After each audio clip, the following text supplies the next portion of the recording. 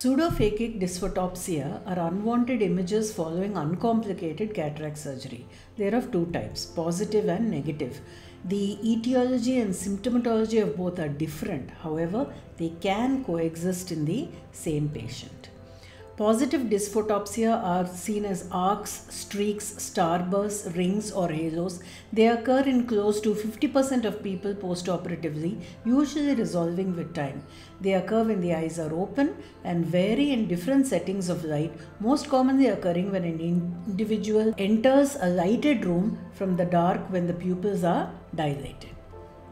In contrast, negative dysphotopsia are described as arc-like crescents in the temporal periphery and are less frequent, affecting only about 15% of patients.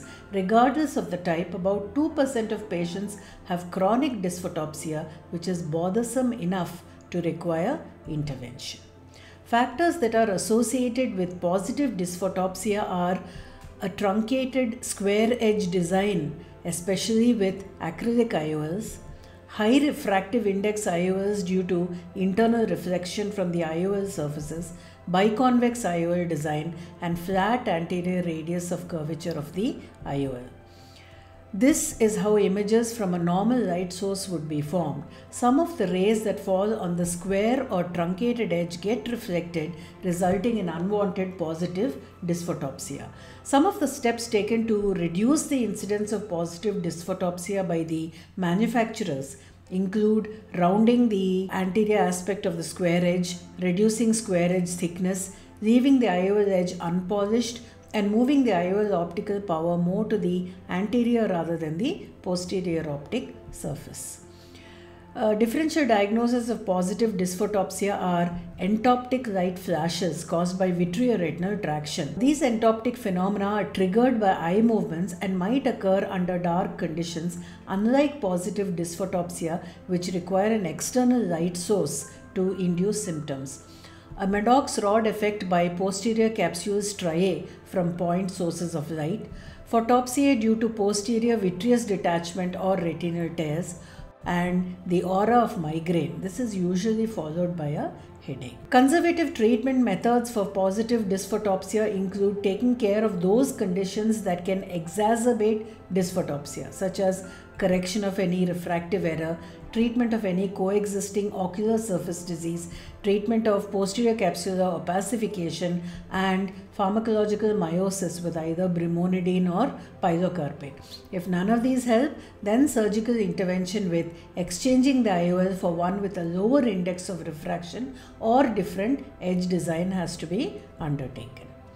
Unlike positive dysphotopsia that are associated more with IOL material and edge design, negative dysphotopsia are more related to the physical position of the optic. They occur due to a gap between the rays that miss the IOL and the rays that get refracted by the back surface or edge of the IOL.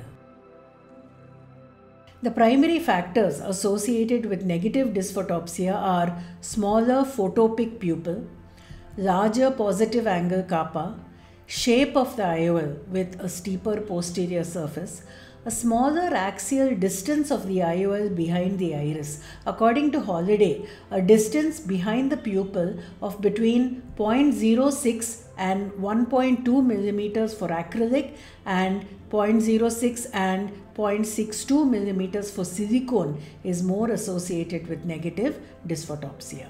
Nasal anterior capsule overlying the anterior nasal IOL, higher dioptric power if equibiconvex or planoconvex, horizontal or preferably a superonasal orientation of the haptics reduces the risk for negative dysphotopsia.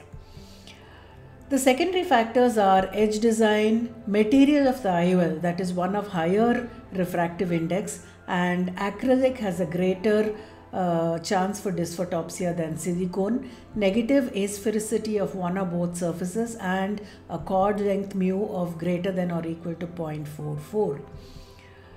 Spontaneous resolution can occur either because of neuroadaptation or the development of translucency of the nasal anterior capsule, causing scattering of light into the shadow area.